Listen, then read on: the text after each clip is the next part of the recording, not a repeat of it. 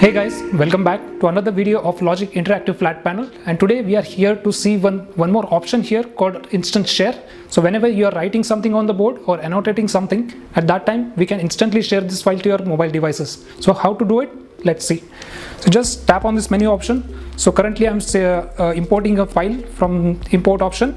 Just go to the image format. So right now I'm using image format.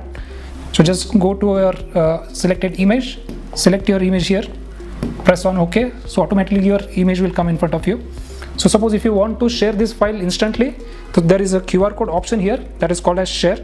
Once you click on this, so automatically QR code will appear in front of you.